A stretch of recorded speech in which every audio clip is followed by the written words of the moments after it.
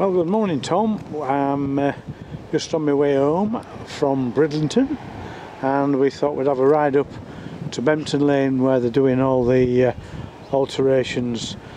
Eventually, new roundabout will be going in here somewhere, and be a housing estate to the left of us and to the right of us. So this is a site we would never thought we'd ever see, as it was a green area for many years, but they're well underway. This is going to be shut for 29 weeks, or opening for 2 weeks over Christmas. So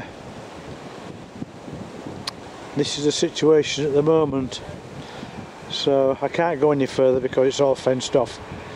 So I just thought I'd come and get a quick squint and see how they're doing.